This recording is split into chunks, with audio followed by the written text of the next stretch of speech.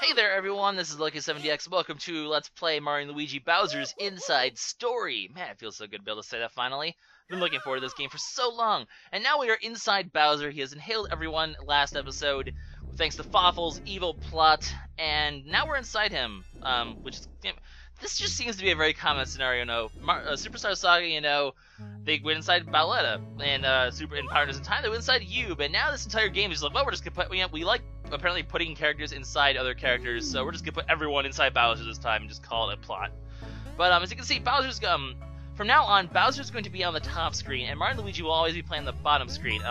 And the really cool thing that I like about Bowser's Inside Story is that whenever you're inside Bowser, all the stages inside Bowser, they're always going to be 2D platforming, as you can see right now. So there's like 2D platforming segments like this, and then there'll be like the 3D platforming segments in the overworld that will have a Bowser, and to some point Mario and Luigi as well will have some 3D platforming segments.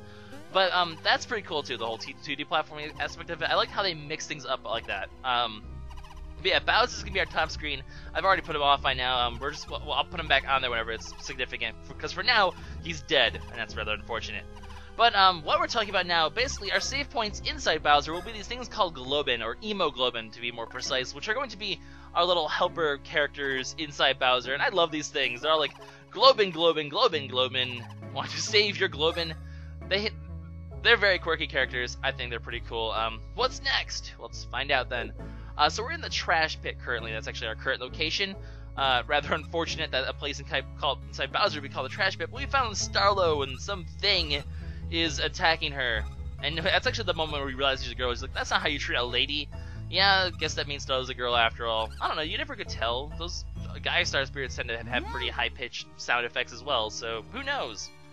But we're just basically learning a few things. It's another Emoglobin! Yay, Emoglobins! I love these characters so much, they make me so happy. Remember or be forever Globin. See ya, Globin. I love those guys. And you can press down to go into pipes. I mean, this is just very typical. It's very... I mean, it's not as finessed as usual Mario platforming. This is by no means New Super Mario Bros., but it's still pretty good platforming. It's still your basic Mario platforming. It's all the basics. So, go down to pipes, crazy stuff like that. It's just that instead of fighting things by jumping on them, you jump on them and then you fight them into an RPG battle. So that's how it works, I guess. But the trash pit's gonna be our basic tutorial sort of stage in terms of, it's like what was the name of the mountain? It's like Bowser's airship in Superstar Saga, or what was in Partners in Time? Is that first area with all the mushrooms? I forget, like the Christmassy looking place. So it's your basic, sort of tutorial area, I suppose. And as usual, we fight Goomba looking things. They have like Shroom Goombas, they have like regular Goombas, and now they have like whatever these things are called. They're like Goomba-ish, like what are the things that like cells? They're like Goomba cells. They're like the white blood cells, except they're Goombas. I don't know, just weird stuff like that. So we're gonna be fighting some Goombas. As usual in battle, you can see your health down there. Just basic things that Starlow explained. We saw a lot of these last time. We can also use access items as usual and use that. Access mushrooms and stuff like that. So not gonna really about that now. The other command that Starlow is gonna go over right now. You can also run from battle, but you'll lose coins if you do that, as with all the other games. So, in general, I'm going to try not to run. Like I did for Superstar Saga at Partners in Time, I'm going to be cutting out battles that are repeat, or there's anything really new. And I'm going to be avoiding as many battles as I can, really, for the most part. Well, I won't avoid all of them. I'll at least show off each enemy at least once, and but I'm going to try to avoid as many repeat battles as I can. It seems to strike a good balance. You get enough experience, be at a comfortable position, but it's not so much where you're over leveled and everything's just ridiculously easy. I still would like to keep this game to be somewhat of a challenge, so it's going to be very similar to how I did Superstar Saga and Partners in Time, if you guys have watched that already. If you haven't, maybe you should, because then you'd be caught up on the whole plot of the story. But the nice thing about the Mario and Luigi games are the plots are, for the most part, besides a few references like, Fawful, they are pretty independent of each other, so that's always good. Anyway, so now we have Starlow with us. Like I said, she'll be our little helper. She'll be our voice, like Stuffwell was, for the most part. There's a save point there, not really worried about it. I'm just gonna cut that one like I saw, because we've already fought those guys. There's really nothing special. You can counterattack them. That's really all we need to know. Nothing up here besides another guy. I meant to dodge, and I ended up getting a first strike. So that's what a first strike looks like. If you jump on them, this is actually something that's going to be explained later, but if you jump on an enemy, You can get early damage onto them before the battle begins. Very handy tactic. Always a good idea to be able to do that. Obviously, quest direct things will have items and coins in them, which we will need to buy stuff, so we'll be doing that later. I just juked the hell out of that Goomba. This Globin, is a healing one, so if you ever find an orange one like that, it'll heal your HP and your SP fully, so that's always good. SP, obviously, unlike Partners in Time, there's actually, they got rid of the bro items. They brought back actual bro attacks again, like they did in Superstar Saga, although they still are very reminiscent to the ones in Partners in Time. They still are kind of item-ish, but they use SP instead of actual items, so you don't have to buy bro attacks this time. You actually will have them. And Luigi, what are you doing hanging around here? I'm not sure how I feel about Mario's voice clip for Luigi. His whole, like, Luigi thing. Like, it seems so strained. Like, I'm not sure if Charles Martinet is the one who voices. I think he is still, but I don't know. It just sounds very different from Mario. It sounds like a bit of a different voice clip. Well, that one sounds a bit more like the usual Mario. I don't know. I guess there are a few different voice clips. Luigi sounds the same. It's Mario who sounds a little bit funky. And, of course, Luigi crying. They have a giant, awesome, touching bro reunion here. But as usual, we're going to have to have fight as a team now. And also, this is going to quickly explain first strikes. So you jump on them, and you do damage. I mean, that's pretty much, we've already seen that before. So, don't really need to explain that any more than that. All we really need to know is Luigi can dodge using B. And also, we're going to get a little bit of an explanation about basically how enemies work. So, it's very similar to how Superstar Saga Partners in Time work in that enemies will choreograph their attacks. Like, you'll be able to tell which brother, as long as you know them decently, you'll be able to tell which brother they're attacking. And that one I completely failed, actually. But if they're leaning downward like that, depending on which foot they raise, if they raise their right foot, they'll be attacking Mario. If they raise their left foot, they'll be attacking Luigi. And Starlow's actually going to explain that right now. That's right now, which I guess I got a little bit ahead of myself. But yeah, we're just basically getting back into typical, Mario and Luigi form. So nothing too special to really worry about. I mean, it's just your basic tutorial kind of stuff. So we're back here just playing more Goombas. I don't know. There's not what else there really to talk about this tutorial. I already explained how the basic combat works. Luigi, like I said, the voices are a bit different. Luigi can counterattack using B. Right? It's just nothing different. I'm not sure how I feel about the voices. I do like Bowser's though. Bowser's voice could be very interesting, as you can see. Mario's the only one that seems a bit strained. So if anyone knows if Charles Martinet is actually a part of this, I actually haven't looked that up yet. I guess you can leave that in the comments below. I don't know. It's not really even that big of a deal. I don't care that much. What I do care about is that it is a fun game, so we're just going to quickly finish off these Goombas. Starlow is done with the really gory tutorials. I guess I really didn't need to do the tutorials, but I figured it'd be good to have them on screen just in case I'm sort of confusing as well. Luigi obviously can also do a double jump, just B and B as usual. And we get mushrooms for beating enemies. Of course, you can always get items for beating enemies. I think that's the first instance that we've had. But yeah. I mean, Starlow, you just hurt Luigi! Luigi's, of course, just always angry about stuff. Luigi, you need to keep your temper under control. Don't you remember the instance back in Partners in Time where people were like, your heart is dirtied? Except that was all a ruse, but that's okay. We're just getting back into past games that no one cares about. Starlow's going to quickly explain us the star menu, which is good because, menus probably a good thing to have in RPGs in general. I kind of like this menu a bit better than the suitcase. The suitcase seemed a little bit cluttered. This one's just pretty simple. You have your items, not a big deal. You have your gear, which the gear in this game is what's going to happen is, as we level up, we're going to get ranks, which you saw those ranks over in the info screen. I'm going to go over the info screen a bit more thoroughly in a little bit. We spent 24 minutes so far. That seems about accurate, actually. And, of course, you can see your coins, your health. It's just your basic menu sort of screen. But basically, as you rank up, as you get levels, you go up in rank. And as you do that, you'll actually be able to get more item slots, which is a really cool mechanic of this game. And then you'll also have different types of items. You'll have pants, you'll have the usual sort of pants items. You'll get socks, you'll get gloves, you'll get like other kinds of items. So eventually you can have like I forget if it's 4 or 5 different items on Mario and Luigi.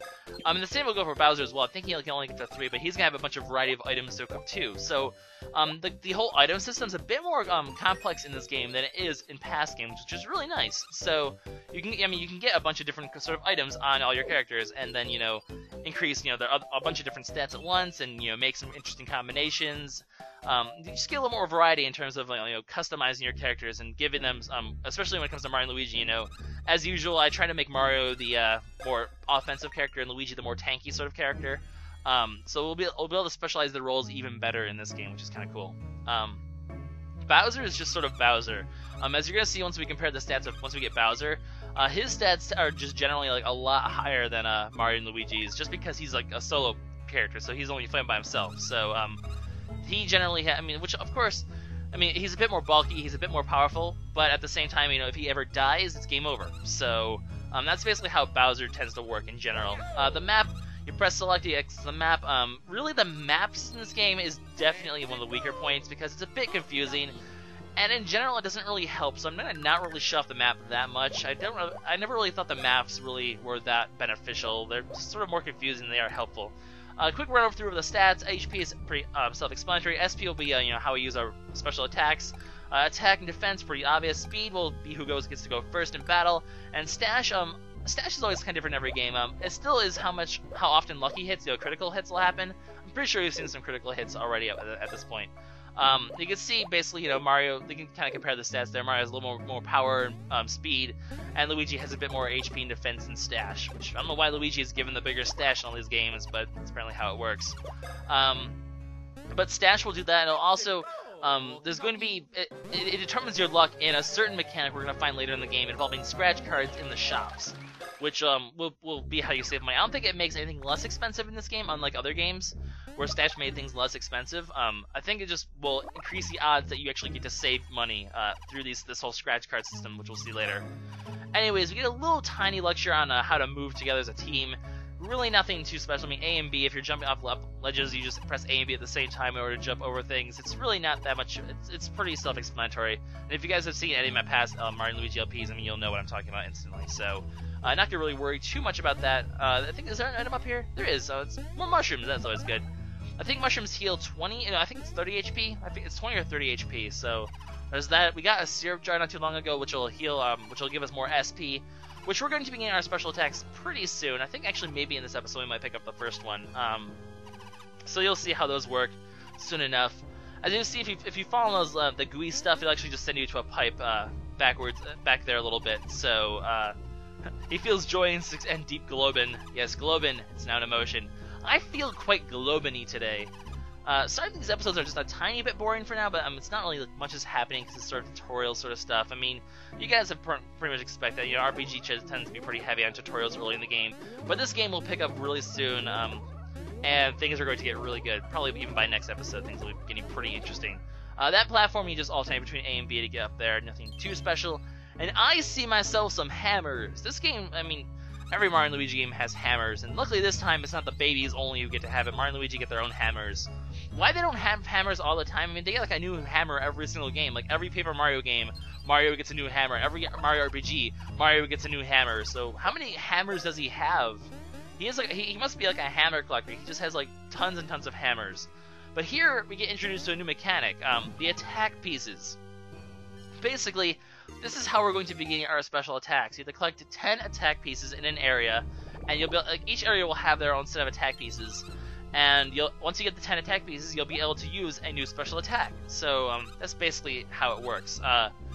And so there's actually a lot of special attacks in this game. I like the special attacks in this game. They have a very nice variety.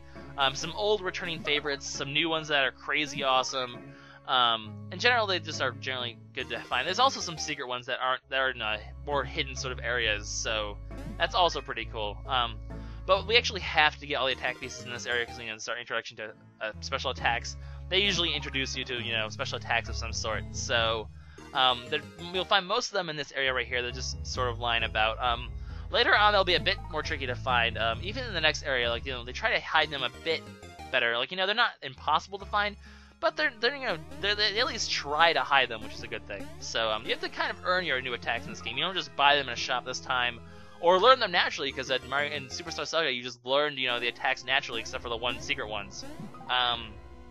You got them as part of the plot.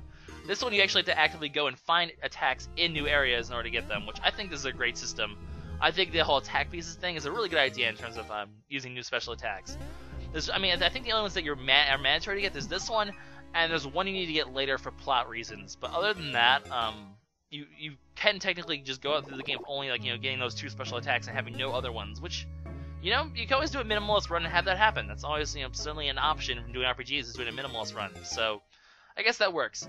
But just to end this episode off, we're going to quickly explain special attacks and figure out how to use them, because now we have a new one. We got all 10 pieces, and it's going to be a nice classic favorite, green shell, taken right from Mario and Luigi Partners in Time. Although, if you want a more accurate description, these ones actually follow closer to the red shells from Partners in Time, because they can actually attack enemies in succession as the red shells could back then. Back in Partners in Time, the green shells can only attack one enemy, and once that enemy was dead, it would be dead. This one, the green shells can actually move back and forth between different enemies. Well, it'll kill one enemy, but it'll move on to the next one. So basically, you can always do a demo of all these special attacks. Another nice add-on actually is being able to do demos of special attacks and use them and try them out on enemies before you use them in actual battle and get practice with them, so you can actually have a good sense of how to do that. So in order to use the green shell, press A and B, just alternate. It's pretty much how it was in Partners in Time. Just A and B back and forth. You don't have any babies to spin on them this time, which is unfortunate, but basically, they just work like that. So they're basically your red shells from Partners in Time. But I don't really mind that they're using these special attacks, because the green shell was a very good attack. I mean, it's a very comfortable standard attack. It wasn't very awkward to use. It was very fun to use. It was very quick to use. This game also doesn't really have that many. Well, I guess they do have some special attacks that take a while, but I don't think there's anything like the chomps were, the pocket chomps back in Partners in Time that take forever as well. Most of these attacks are pretty quick and easy. Although special attacks have another function that will happen later in the game as a bonus function, and which is probably going to be the hardest thing for me to do in this game. I'll explain it later. I think actually I'm going to explain next episode what I'm talking about. But there's some it pays. Let's just say it's going to pay to get really good at special attacks, because later in the game we're going to have a challenge function with special attacks that will see how good you can do these special attacks. So getting as much practice in as possible, usually a good idea. Otherwise, these aren't like a Superstar Saga where you can get you can level up. You're not even level up, but you can get advanced commands back in Superstar Saga. No, those are still not there. So these are just your typical green shell. Just it stays like this the entire game. You just get a bunch of different special attacks. There's like 10 or so special attacks. I forget how many there are, but there's a lot of them. Anyway, these elite Goombules, Goombules, or however you want to call them, you have to use the shells to kill them. So they're good practice for that. Luckily, if you run out of SP, Starlow will heal you. But that's gonna be it for this now, guys. This is LuckySevenDX signing out. In the next episode, we're gonna do more tutorials and maybe even get those hammers. So we'll see you guys next time. Bye bye.